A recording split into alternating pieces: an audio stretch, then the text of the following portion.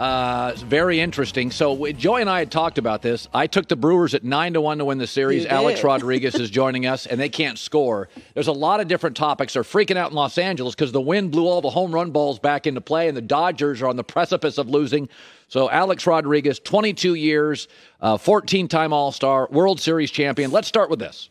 So let's talk about the game that's going to be right at 45 minutes from now. Mm-hmm. We're going to get the Astros, and a lot of people don't like them, and the White Sox. Now, one of the White Sox pitchers, Ryan Tepera, comes out and says, they're stealing signs. They're stealing signs. What do you make of his claims? Well, first of all, I think you have to know your audience, right? They got smoked game 1 and 2. They played really well in game 3. They had the blackout. Great fans in Chicago. But you have to understand who your audience is. These guys are good, and this is the 5th time they will be going to an ALCS. And don't forget, Colin, they have a little bit of the 1980s Al Davis Raiders. The Astros? Us against the world, yes. And just win, baby. Like, these guys don't care. They enjoy being the villain. Okay. So I want to talk about, it's very interesting. So when the Yankees lost, you got to fire Aaron Boone. And my criticism as a casual observer of the sport is, well, timeout. You spent a fortune on Giancarlo Stanton. You already had him. It was called Aaron Judge. So you duplicate your strength, but you don't do a lot of other things well. Run the bases, for instance. You're very home run dependent. And yet the Rays, who have no payroll, get about as far as the Yankees every year. So how is that possible? To me, I mean, you give me the answer. The Rays and the Yankees are both disappointed on the ending. One spends $200 million. One spends, what do they spend, 50? Yeah, 60. But to me, the $60 million is more like 220. And I'll tell you why. They over-index in 4 things: speed, defense, baseball IQ, and passion. This is the Rays. Now, all 4 are either free or you can get it at the flea market almost for free. Right. But ironically, these are the things that make you win games. The Yankees have gotten Stanton, they have Judge, and Gallo. All 3 similar players, all 3 over 6'5", right? What they need is the Verdugos, the Kike Hernandez, the Vasquez. They need baseball players and a diversified set of skills. But ironically, the things you need to win a world championship are the cheapest. You can buy them at the flea market, and analytics has a blind spot. Humans have a blind spot. Alex Cora has figured out a way to bring the hybrid and do it better than anyone. Let's talk about the Red Sox. So they lose the opener against Tampa. Now, this was a big surprise. A lot of baseball people I rely on, thought the Rays could sweep the Red Sox. What happened? Even Boston diehards were a little surprised by the outcome. What happened, and what's the story on Boston? Well, first of all, you talk about Massachusetts, who has a great history of coaches, going back to Red Auerbach with the Celtics, Belichick, and now Alex Cora. If they win a world championship, they're going to have to build a statue next to Big Papi. But if you think about this season, this was a team that a year ago was in last place, and they were not looking good. Then they go out and get swept in the first 3 games of the season against Baltimore, and everyone goes, oh, here we go again. Right. Then they get swept the week before the season ends against the Yankees, and then you go, they're done. Yeah. And then on game 161 on Saturday, they're down 5-1 against the Nationals.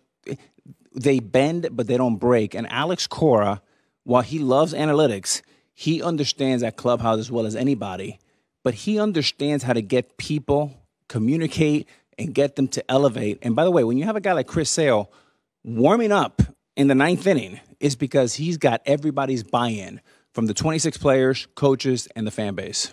So the Dodgers, top to bottom, look like to me to be as talented, again, just talent, from the Buehlers and the Kershaws. Then they add Max Scherzer. They add Trey Turner, Seager, Justin Turner's the heart and soul of the team. And you think to yourself, Mookie Betts. And then they have a series of injuries over the years. Max Muncy gets hurt late. You think they'll be fine. They'll overcome that. But what I'm noticing with the Dodgers, it's so feast or famine at the plate that you get 6 runs or you don't get any. Bellinger, by the way, very similar kind of player. You get great nights or he disappears. It's almost an all-star team of great players. I mean, there's Hall of Famers on this roster. And they're a game from being eliminated, and most believe the Giants don't have the personnel. Have we undervalued San Francisco and simply overvalued the Dodgers' performers? Well, for sure, we've all undervalued San Francisco. I mean, they are not good. They are great. And they've been great for 6 months. Nothing tells us that there was a sign of slowing down. When we thought they were going to slow down, they sped up. So they have it all working up there. They have veteran players. They have very analytics-driven, but they have veteran players that are old school. Buster, Crawford, right? They know how to win. That's one. Number two, with the Dodgers, there's two things. It is so difficult to repeat. There's a reason why only a handful of teams have ever done it over the last century. Why? It's just the hangover is real. When you go to the offseason, you go into this offseason banquet. Everyone's celebrating, telling you how great you are. It's hard to go out and run the 40s and the 60s. By the way, condition. You also play 25 more games. There's fatigue. Absolutely fatigue. And in a town like LA or New York, there's a lot of, people say distractions. I call them attractions, right? There's a lot of attractions in LA. Now, what I will say is this, the Dodgers are -5. And what I mean by that is you have Kike being Big Papi in Boston. You have Peterson running a 3-run homer last night. You have Bauer's situation. He's out. He's a big part of this team. And then you have Bellinger that's been hot and cold this year. And now you get Muncy. It's not just Muncy. It's Muncy plus 4. And when you take 5 big characters away from a 26-man roster, you got a different team. Yeah. Do you think they can overcome it? I don't know who's going because Scherzer goes. Who goes for the Dodgers now? Do you like their chances going forward? They're at Dodger Stadium. The win last night was a huge factor. So I watched a lot of NFL, bits and pieces of the Dodgers. This morning I watched the highlights and I read what Dave Roberts said. He said, listen, we had like 2 balls that were blown back in.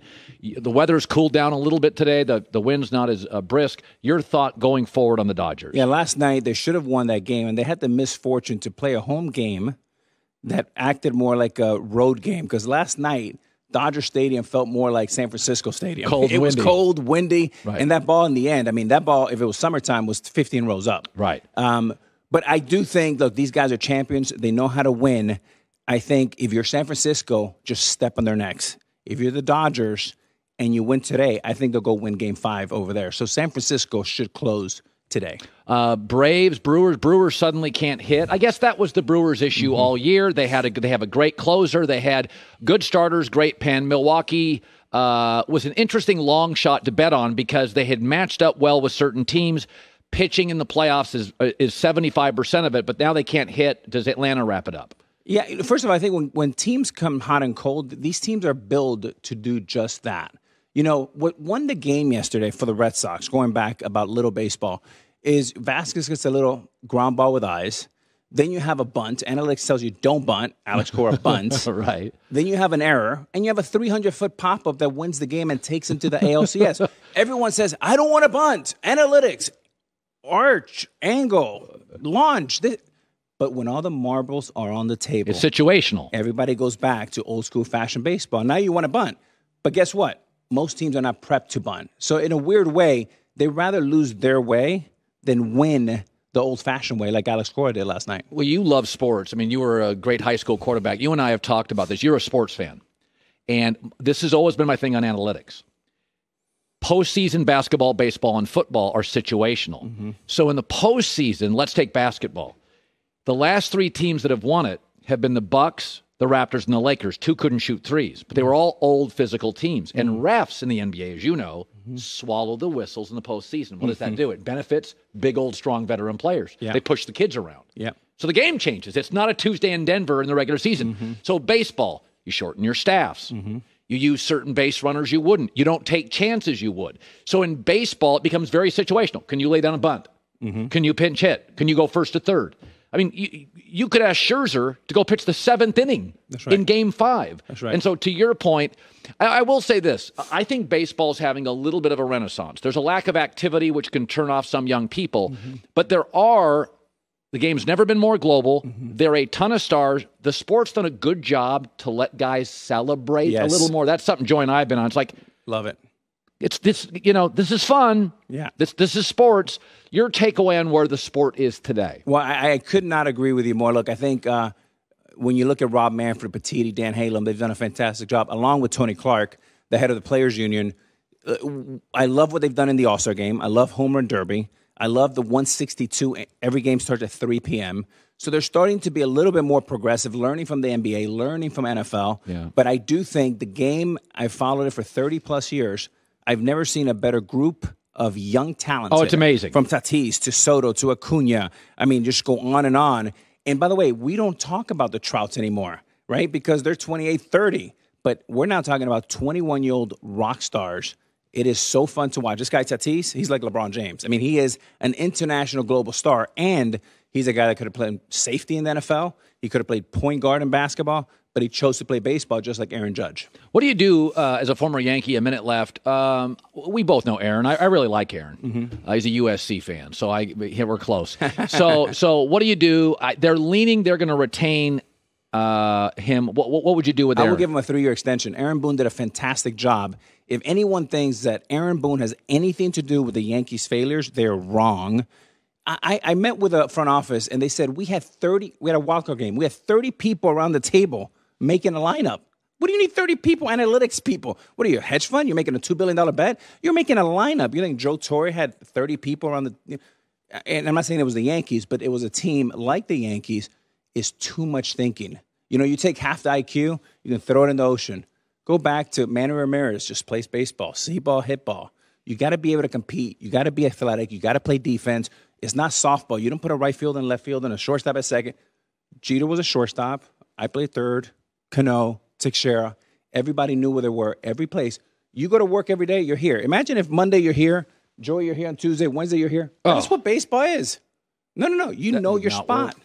Joey and I'd be fighting like cats and dogs. Like most teams are All right, fighting. Dodgers, thank you for the staff here. Dodgers haven't announced a starter tonight, so TBD, to be announced. All right, TBA. See you soon. Alex Rodriguez. Hi, everybody. Thanks for watching. Subscribe here to get the latest from the show. Also, be sure to check out more of the best clips from The Herd or go watch a few segments from other shows on FS1.